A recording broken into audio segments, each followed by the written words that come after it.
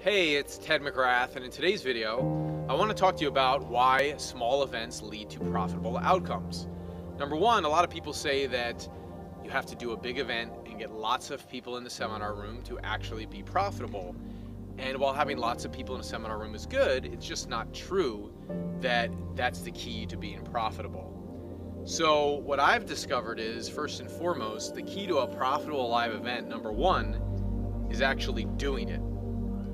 And this is the first thing that I want you to really get focused on is if you don't do the live event, if you don't put it on, it'll never be profitable.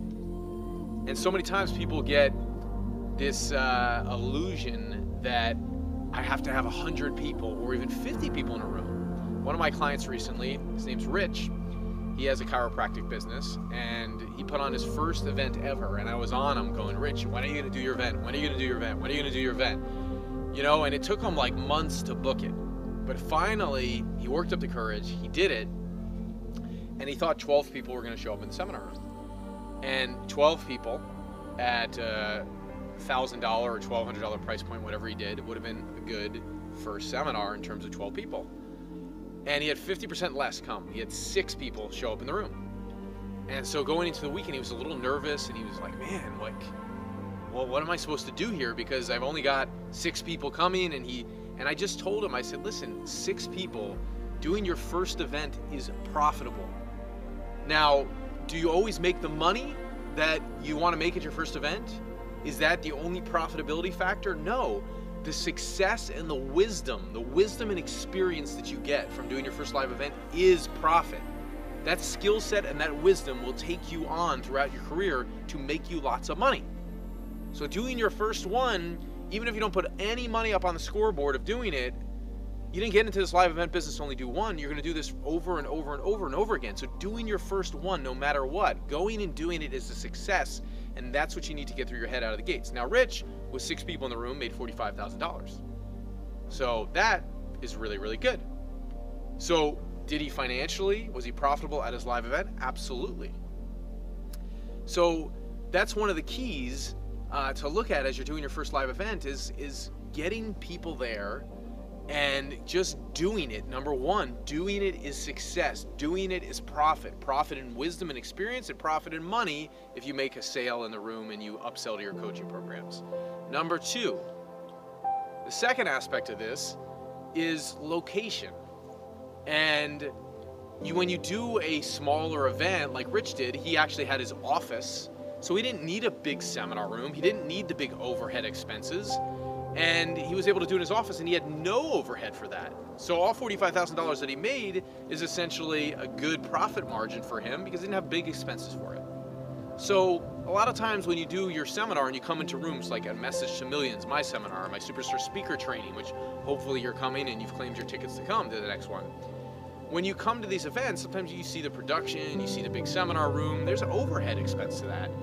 And you know, we've done that over years and years and years of doing seminars. But if you're doing your first one, you could get a small room and keep the overhead low. So having a small group doesn't mean you can't be profitable. You can have a small room and a small group and be profitable. So number 2 is keep the overhead low. Be smart about where you're doing it. And keeping the overhead low is in proportion to what you actually charge for the ticket.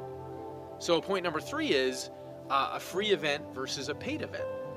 So there's a difference between a profitable live event when you're doing a free ticket versus a profitable live event with a paid ticket. When somebody pays to come, you have a greater chance of being profitable at your live event. Why? Because they've paid to come in the room. So even in Rich's situation, he thought he was undercharging for $1,200 for a small group of people. It was still lucrative to him because he was actually able to make an upsell to a higher tier coaching program in the room. So a lot of times you hear free, get the butts in the seats, but you then all of a sudden you have a lot of free people, a lot of unqualified people in the room. Unqualified people does not equal profit. People who have paid money and invested money to be there is more likely to lead to a profitable live event where you're making money at the event. So when you have a choice between free and paid, I always say paid. So number 3 point is go for paid events. Number 4 is high quality people. So a paid person will tend to be more high quality, right? Because they've invested something. But focusing on high quality people means you can focus on less people in the seminar room, which means you don't have to stress out that I need to have 50 people in the seminar room or 100 people. If you just focus on, I'm gonna get 10 high quality people in the room, like one of my clients, Alex Moscow, like 26, 27 years old, he did his first seminar ever. He got 10 people in his seminar room, and in the seminar room, he did $71,000 in sales with 10 people. And he's 26, 27 years old, and he also has a stutter. So he focused on high quality. He focused on more smaller groups, special attention, and he focused on showing up in that room with those high quality people and giving them an experience of deep dive coaching to where you could interact with them, be more intimate with them, give them a greater experience. And when he's more intimate with them, he's coaching them and he's giving them a greater experience. That's going to lead to people making bigger decisions. So not only is there this focus of high quality people in the room, there's this focus of when you have a smaller group, you can be more intimate, you can be more directive in coaching them, you can provide greater value to them, and you create a greater bond and a greater community, and as a result, people feel more special attention, and they will also make bigger decisions to invest in your coaching programs. So don't worry about the size of the room. Focus on getting high quality people in the room. Focus on making them pay something, right? And price point, a lot of times people think, well, I have to charge $1,000 or $2,000. Price point always doesn't dictate whether they're high quality or not. You know, I've had clients of mine, like one of my clients, Brandon Hawk, at his first event, his early bird special was only $297 per ticket. But the types of people he was speaking to, in terms of knowing that I'm calling a quality person, even though I'm giving them a deal for $297, I know they're the type of person that I want in the room. They're the ideal person that I'm targeting. So that leads me to the next point, which is you have to have an ideal target audience that you're going after. Not just anybody could come and get benefit from my stuff. You know, in my rooms, it's coaches, it's speakers, it's experts, it's practitioners. It's very targeted on who I want.